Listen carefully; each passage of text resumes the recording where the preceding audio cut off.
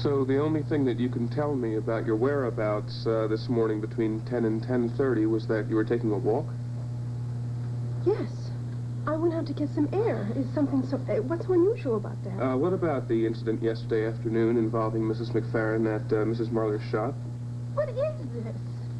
I mean, if you suspect me of doing these terrible things to Eve, why don't you just arrest me? Amanda, come on. No one is accusing you of anything. I feel as if I'm being accused, Ross. Mrs. McFerrin, I have to ask these questions. Now, if you would prefer to answer them in official I'd rather not answer them at all. But go ahead. Do you own a .22 caliber handgun? No, I don't own any guns at all. I think I should tell you that I know your husband gave you a .22 caliber handgun last summer. I knew it. The minute you walked in here, I knew Ben put you up to this.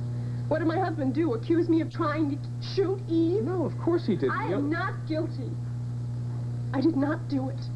But I'm very grateful to whoever did. I hope he can scare Eve out of Springfield. I hope she never comes back here. She destroyed my marriage, Detective. She came between me and Ben from the very beginning. All right, stop. I hate Amanda, stop it. Calm down. Calm down. Kirk, I think we should postpone the line of questioning her. I don't think she's really capable. I have to ask her mother some questions, so I may as well go up to the house now. Mrs. McFerrin, I'm sorry. All right, now, why did you lie to him about the gun? I don't care anymore. I really can't take any more of this. Amanda, now don't talk like that. Come on. I know Ben was behind all of this. And I'm going to make sure that he and Eve pay for it. I don't know what to do. I haven't heard from Ben yet. No, I'm at Ross's. Of course I tried to call Ben in his cabin, but he wasn't there. There wasn't an answer. No, you don't have to leave work. I'm expecting Ross to come back soon. He'll just walk me down to the apartment. I can pick up my things. Yeah, well, even if I haven't heard from Ben, it must mean that he couldn't get reservations tonight or something. But even if it's canceled, I'm just still going to get my things, okay? Yeah, I'll let you know as soon as I find out. Okay.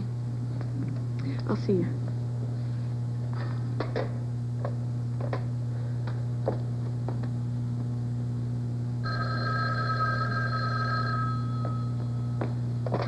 Hello?